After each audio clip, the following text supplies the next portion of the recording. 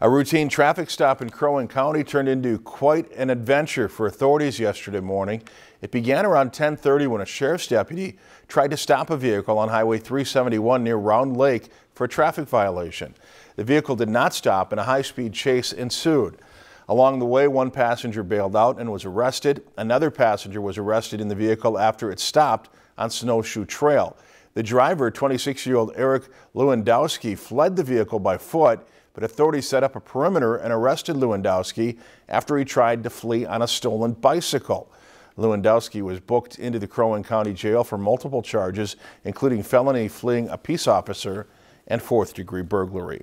If you've enjoyed this segment of Lakeland News, please consider making a tax-deductible contribution to Lakeland Public Television.